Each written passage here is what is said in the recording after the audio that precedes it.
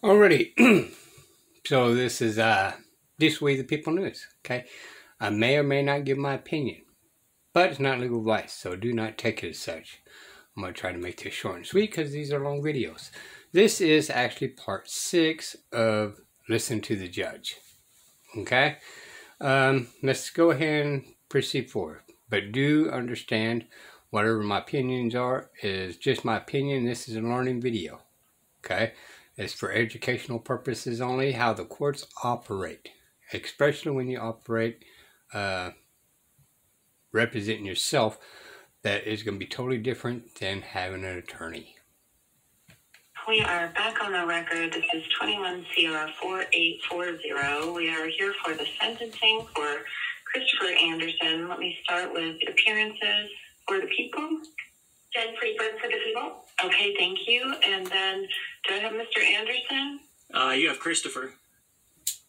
Okay, thank you. Welcome, Mr. Anderson. And then, I see I have the victim and advocate. And so, for this sentencing, I will note that there is a conviction. It's only for a level 2 misdemeanor. Let me just make a quick record on that. Bear with me for 1 second. And I will note that Mr. Anderson has permission to appear by WebEx today.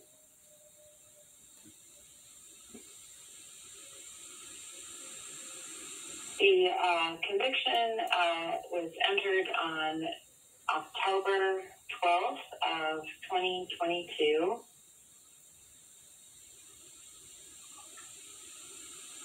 Following a jury trial where Mr. Anderson was acquitted of the level 3 burglary, level 3 felony burglary, and then the people have dismissed and the court has dismissed the trespass claim, which was a level 5 felony.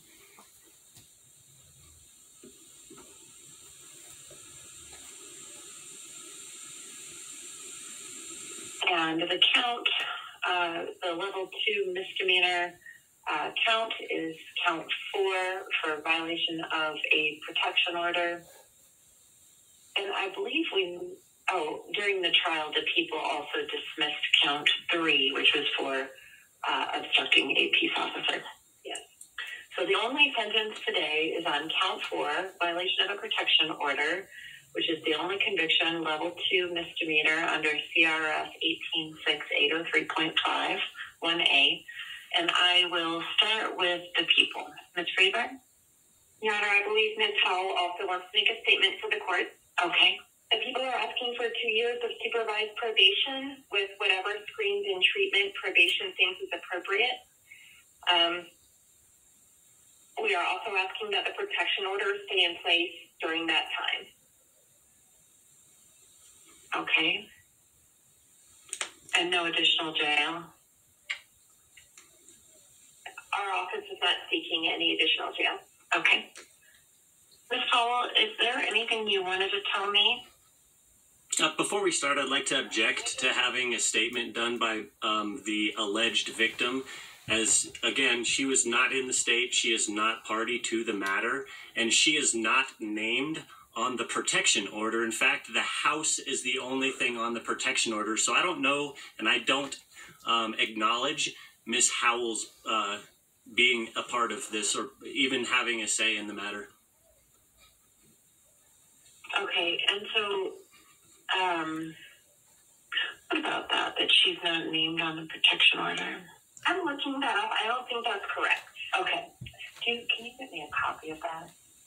Okay. I think what he's referring to is that, so I'm looking at the protection order now. Okay, that was... The protection order specifically names within 100 yards of my house, 1408, which is Willow Lane. Okay, hang on a second, Mr. Anderson, because I don't have access to the protection order, so I'm having my clerk print it out for me so I can take a look at it, okay? Well, I see what he's... The question is, why didn't she have access to the protection order? if this all has to do within a simple case and being addressed too. Saying, as far as that goes, but it also references any witnesses or parties to the case. Obviously, Ms. Howell is a witness to the case. I don't see that she, and maybe there's another protection order that I'm not seeing. The one I'm looking at is from August 31st, 2021. And again, that just lays reference to the house and nobody else. And Ms. Howell cannot be a witness as she was not there. Hang on 1 second. Oh, wait, here's an amended.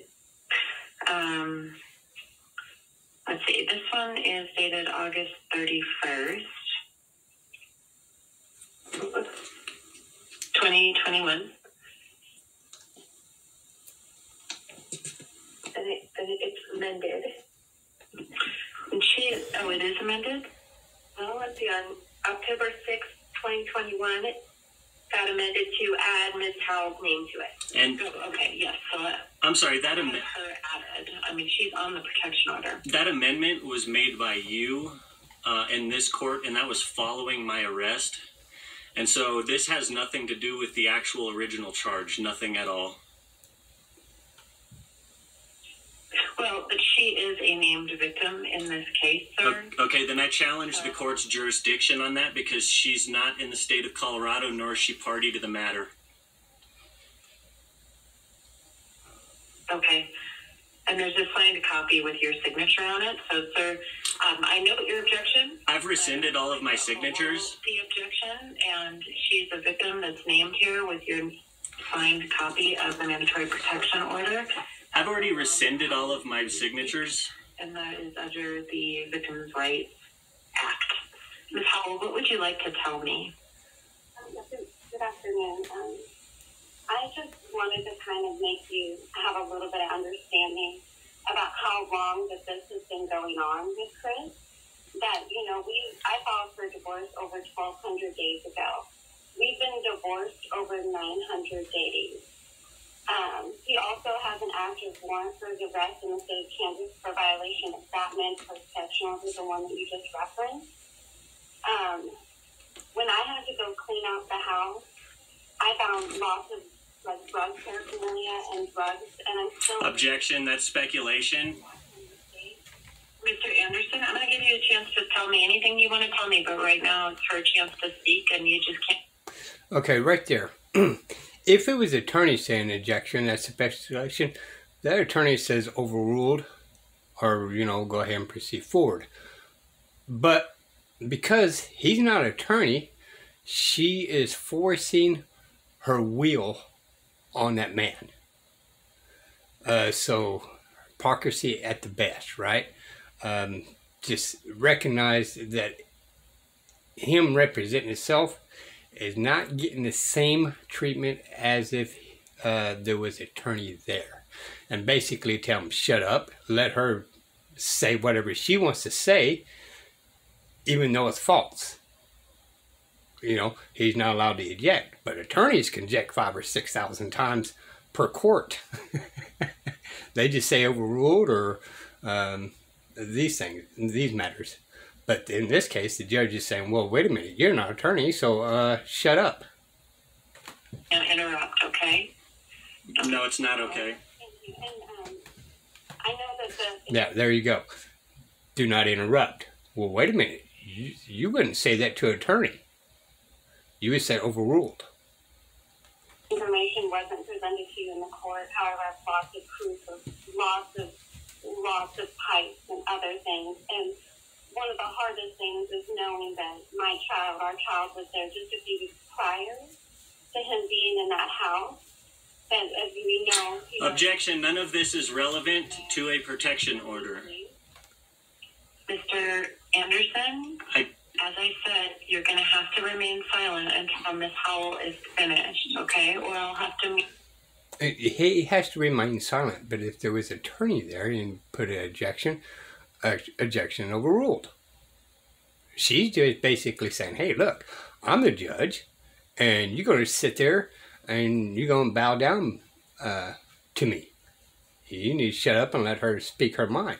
Well, no, she's supposed to be a witness, and there's supposed to be objections, and she's supposed to say overruled or proceed forward. You. I'm going to hear from her, and you get to tell me anything you want to tell me. That's okay? all right. It's being recorded, so. Yeah, it's being recorded. Okay. Yeah. Ms. Howell? Thank you. And I also just wanted to say that, like, he's just using the judicial system in every way that he can to continuously harass me, anybody who has any interest and has helped me throughout this process. He also harasses the court. And it has been a very long and tiring ordeal with him.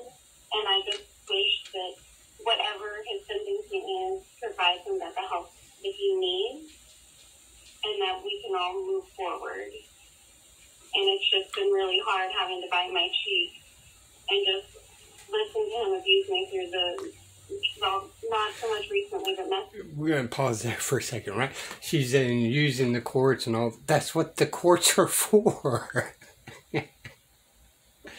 It's for his benefit. She's using the courts for her benefit. That's what the courts are there for. To just email enter the end of filing this court proceedings. And I don't know if I really have much more to say. Okay. Thank you, Ms. Howell. And you know I don't have any jurisdiction over your domestic matters.